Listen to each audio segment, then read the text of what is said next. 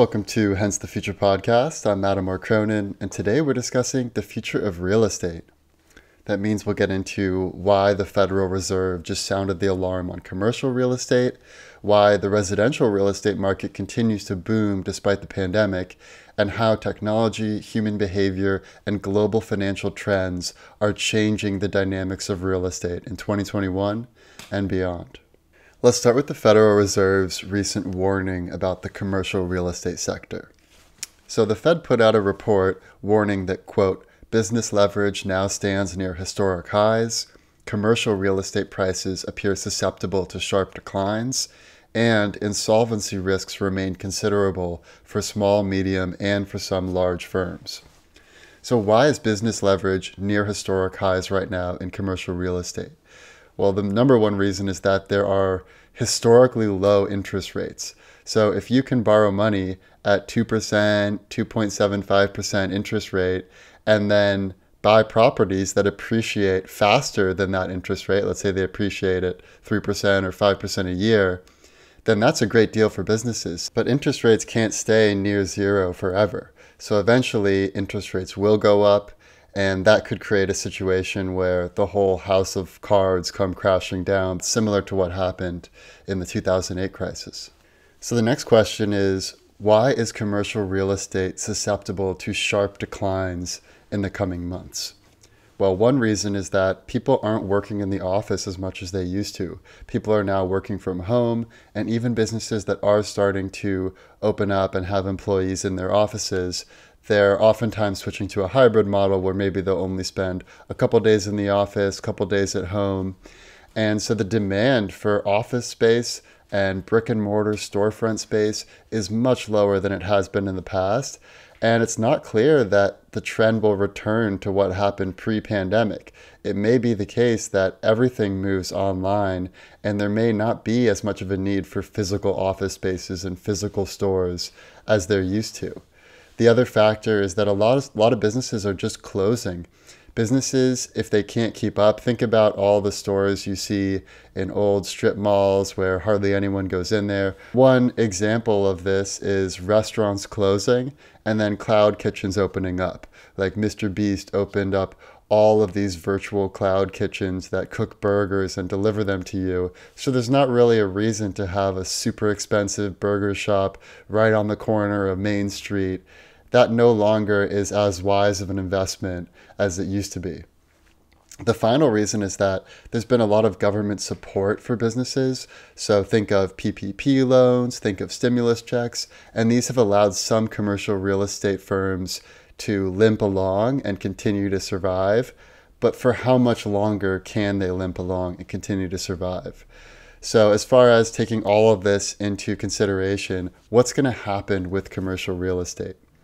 It seems pretty clear that prices will continue to drop for offices, for hotels, for storefronts, because vacancy rates are almost 2x what they typically are. And I'm not convinced that the vacancy rates will go down that much, even after people are vaccinated. There are, however, some types of commercial real estate that are doing really well right now, particularly warehouses and distribution centers that actually benefit from this switch to everything being online and everyone wanting no contact delivery and no contact pickup. And interestingly, the story with residential real estate is sort of the reverse of what's going on with commercial real estate. As all of these offices and storefronts are closing, people are desiring homes where they can work from home, where maybe they have a backyard, a balcony, a front yard, they've got some open space. These are the most desirable places now. So even more so than apartment buildings, real single-family homes, multifamily units, these are what's really hot right now in the residential real estate market. And that seems like a trend that will continue at least for some time. So with that being said, is it a good idea to buy a home right now? Well, let's look at the history of home prices briefly to consider that question. Up until the 2008 subprime mortgage crisis, house prices pretty much always went up. But in 2008, the median price of a home dropped from $275K to $175K in 2012. Since 2012, prices have been increasing. And now they're even higher than what they were pre-2008 crisis. So a lot of people are asking, are we in another housing bubble in 2021? Well, I wouldn't be so quick to agree that we are in another housing bubble, because there are some different dynamics in 2021 than what we had in 2007. In 2007, it was mostly due to speculation that caused the bubble. Everyone wanted a piece of the appreciation, so people are overextended, they're buying homes they can't afford, the banks are approving home mortgages that they probably shouldn't be approving. Whereas in 2021, it feels like people are buying homes as a hedge against possible inflation. So people are flocking to real assets like homes, like farmland, like gold and silver and Bitcoin, because people are worried about the dollar being devalued. They're worried about runaway inflation and the great financial reset, which we talked about last episode. And when we look at the data, this is precisely what we see. We see that all of the new homes that have been bought in 2020, most of them were bought by people with the highest tier of credit scores. So this means that people that are already very well off, they probably already have some real estate, people who are in the 1%, this is the vast majority of home buyers since 2020. It's important to recognize that this is part of the larger trend of many assets growing in value when compared to the dollar, right? Because all assets are denominated in dollars right now. And so it's easy to assume that real estate has been going way up. There's probably a bubble. I'm probably better off holding my money in the bank rather than putting it into real estate. But it may be that it's the dollar that's going down and real estate may be more stable. Just like how if you denominate real estate or the stock market in Bitcoin, they've been really stable and maybe even gone down in value. If you denominate it in dollars, then yeah, it'll seem inflated because the dollar is essentially being devalued very rapidly. And I used to think that this would take a few more years for the dollar to really get hit hard and go close to zero. But what I'm seeing now is that it's actually happening a lot quicker than even I had anticipated. And I wouldn't be surprised if the great financial reset happens this year in 2021. And this gets to a really important topic, which is inequality, which is perhaps the most important topic for our entire lifetime that we're going to have to face. And with real estate, more fortunes have been made than with any other type of enterprise. And what tends to happen is that families who own real estate, they keep it within the family, they pass it down through generations, their kids become the next landlords, maybe they grow their real estate holdings, and it becomes harder and harder for people who never owned real estate to break into this market. And we see this reflected in society, where on social media, people are always ripping on landlords. They're saying being a landlord isn't a real job, and any chance they get, people will knock landlords as being somehow evil, bad for the world. And I totally get it. It makes sense from a renter's perspective to look at things that way. But we're never going to solve inequality by just allowing a small subset of people to own all the real estate and not actually trying to break into real estate yourself and own some piece of real estate if you're one of the families that has never owned any, or if you want to start building a new dynasty for yourself and your offspring. And when we see the generational divide, it's pretty stark. Less than half of millennials by age 30 or 35 own a home, whereas right now, almost 80% of baby boomers own a home. And even when baby boomers were age 30 or 35, they owned homes at a much higher rate than millennials do. So there's a generational aspect to this.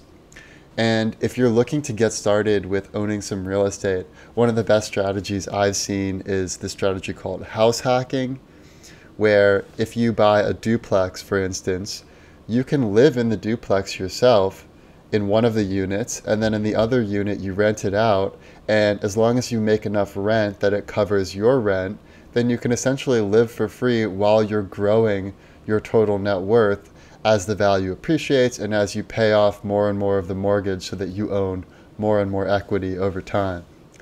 And this gets to the single most important aspect of real estate investing, which is having positive cash flow. So most people, when they think of buying a home, they think, okay, I'm going to put this down payment, I'm going to pay my mortgage each month, and then eventually I'll own this home and then I can sell it. If you do that, you're really treating real estate as a liability, because every month you have to take money out of your pocket and put it into this asset. So it becomes something that drains your money over time. Yes, you will have some paydays someday, but it's also risky because maybe the value will go down like it did after 2008. Maybe it won't appreciate as much as you thought. Or maybe you'll have to pay for some big expense before you actually can realize those returns. And because all your money's been tied up, you might have to take out some money against your mortgage. So it is risky to own real estate that has negative cash flow.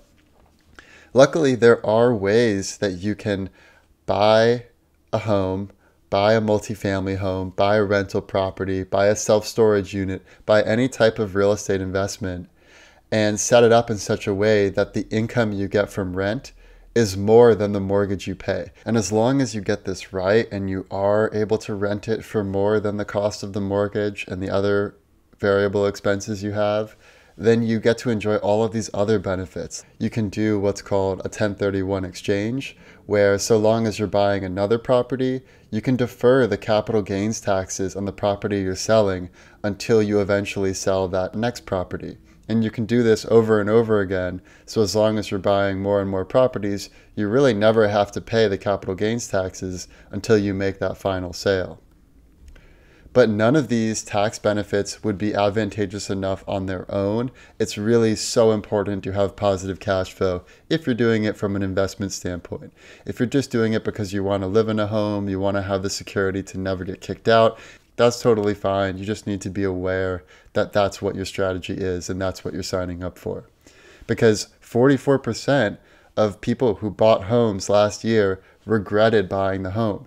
And usually that's because they didn't factor in all of the expenses they were going to have to pay to keep up the home, all of the property taxes they're going to have to pay on that home. So you don't want to fall into that situation. Now let's get into the future scenarios. Let's talk about the worst case scenario. Worst case scenario. The worst case scenario is that mass evictions take place as soon as the eviction ban is lifted. Already, 20% of renters in the United States are behind on rent. So some amount of those people will be evicted. Some of them may not be evicted if they're able to get into a better financial situation. But it seems pretty clear that in the worst case, many of these people would be evicted. That would lead to mass homelessness. I've already noticed an uptick in homelessness in LA and in San Francisco. And this could lead to a similar situation to what we're seeing in San Francisco right now, where there's been a 360% increase in crime from 2019 to 2020. And it's almost become a situation where people don't feel safe living in San Francisco. So people are leaving the city, they're going elsewhere, and that's taking tax dollars out of the city so they have less resources to spend to help people that are in trouble. And this can create a sort of a downward spiral, similar to what happened in Gotham City in the Batman universe, where times are tough. It starts to get scary to live in the city because there's more crime, there's more homelessness, there's more drug use. And so wealthy people leave, and then there's less resources to help, so more wealthy people leave, and it becomes this downward spiral. And we've already seen this trend of people leaving urban centers to suburban areas or to gated communities. And I'm a little bit worried that we could see a mass exacerbation of inequality, such that cities in the US could become more like Abu Dhabi in the UAE, where you have these fancy sports cars, these amazing 5-star hotels, these Michelin star restaurants in this very small high-end part of the city. But then the vast majority of the city are these urban slums and people who hardly have enough food, hardly have enough medical care. So I'm really worried that in the worst case scenario, we're going to see rampant inequality, uptick in crime, uptick in homelessness and drug use. And because people are fleeing to places that don't have as bad of conditions, we could see an inability in us to pay for the services that we need to. So this is not something that needs to happen. There's certainly enough wealth, definitely in the United States and in other countries, to take care of people who are in hard times. But the trend that's going on right now is a trend of ever increasing inequality. Now let's get into the best case scenario. Best case scenario. The best case scenario is that we avoid a massive eviction crisis by helping people out. So if we are able to provide enough support for people so that they're able to at least get vaccinated, at least find another job, at least get a little bit more financial security, then we might be able to avoid a really bad crisis. And it seems unlikely that we'd be able to help everyone from being evicted because the numbers are pretty big right now. But we might be able to help half of the people to get vaccinated, get a new job, find some financial security, and therefore we could avoid the downward spiral that we described in the worst case scenario. The other major way that we can improve the system is through disintermediation. There have been all of these gatekeepers in real estate that have made it really hard to break into the industry if you're not someone who already grew up with parents who owned real estate, or if you didn't already go into that profession for your career. And one of the biggest ways is by getting rid of real estate agents, getting rid of all of these middlemen that broker real estate transactions. And it's similar to how the car industry is changing, where it used to be that you had to go to a car dealership and talk to a car salesman, and you had to really put a lot of mental energy into figuring out if this guy is screwing you over or if you're actually getting a good deal on this car. Now think about buying a car from Tesla. You can buy it online. There's no funny business, no fine print. They deliver it right to you. This is what it will be like to buy a home in the future. It's also similar to what's going on with the travel industry. You used to actually hire travel agents to find the best flight for you, the best hotel. Now you can just go to Expedia or Airbnb or Kayak or any number of sites and quickly find the best price at the best time and the best location. There's no need to hire a travel agent. So I really believe that every aspect of finding a home or any sort of real estate property, buying that property, closing it, doing maintenance on it, collecting rent, refinancing, every aspect of real estate will go online. And the great thing is that that seriously advantages millennials and Gen Zers, people who are really savvy with online transactions. It's kind of like how baby boomers had financial advisors and they'd pay all this money to financial advisors and they'd hardly get any return. Whereas nowadays, most millennials and Zoomers are managing their own finances. They have their Robinhood app, they have Coinbase, they're managing their own money and growing their investment without having to pay these commissions. That's what's going to happen to real estate. And I hope, and my belief is that this will ease some of the inequality in the real estate sector. The last thing I'll say for the best case scenario is that we are about to experience one of the biggest wealth transfers in history once the Great Financial Reset takes hold. And people who play their cards right by not having so much money in cash and instead putting it into assets like Bitcoin, gold, silver, real estate, real assets that have real value, these people are going to be much better off than people who have done the historically safe thing of keeping a lot of their money in cash, in bonds, in the bank. And I think this does favor younger people who are a little bit bolder. They have a little bit more of a forward-looking sense of what's going to happen in the future. And so in the best case scenario, this great financial reset does level the playing field across all asset classes, including real estate. Now let's bring it home with the most likely scenario. Most likely scenario.